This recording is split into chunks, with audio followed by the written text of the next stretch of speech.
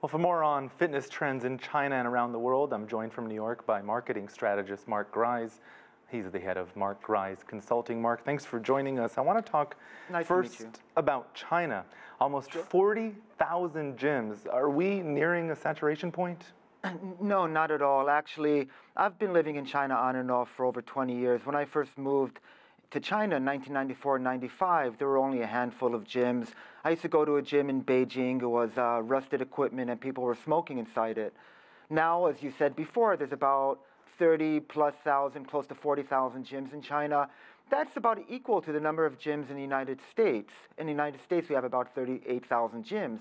But we need to understand that just the millennial population alone in China is about over 400 million people, which is larger than the total population of the United States. So I could easily see the amount of gyms doubling probably within the next 5 to 10 years or so.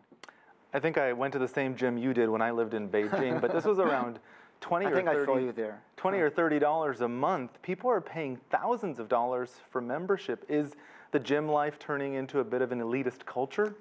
Well, it really depends. I mean, if you look at the actual fitness industry, it's very similar to the United States, where it's very segmented.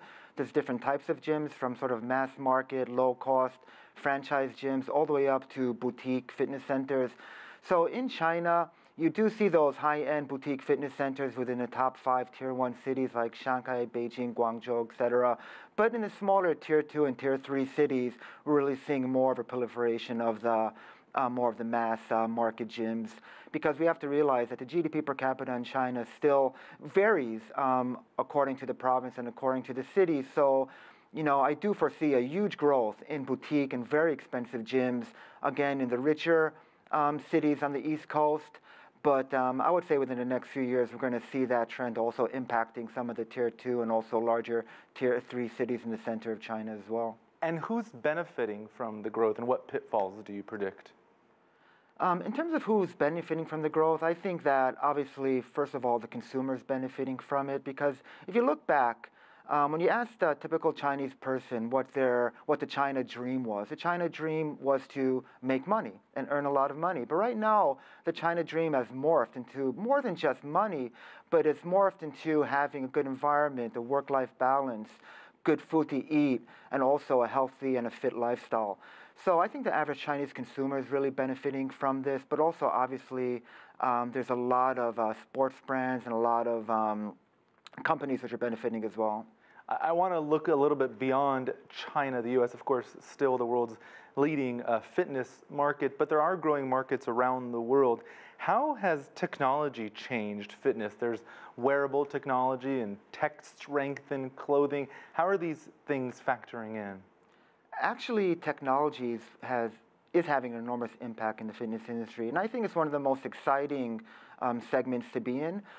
You mentioned, when we look at technology, there's two aspects. You have the software and you have the hardware. So the software are all the apps that are being developed, but then you have the hardware. For example, right now there's a new product launched in the United States called Mirror.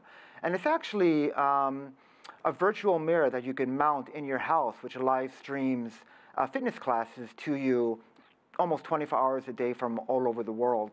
So, and also in terms of technology, we're looking at big developments in garments, for example, in smart apparel and e-textiles, which have conductive material or sensors embedded actually into the fiber. And I myself predict this to be a tremendous impact in the industry.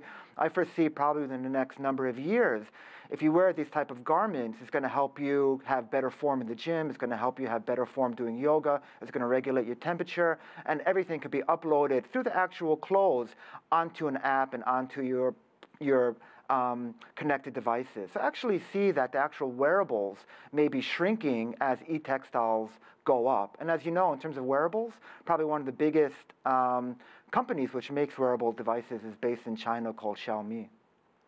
Mark, I just saw a spinning machine that you can actually have in your house and log in live to spinning classes around the world. So some very interesting changes happening. Mark Greiz from Mark Greiz Consulting, thank you so much for joining us.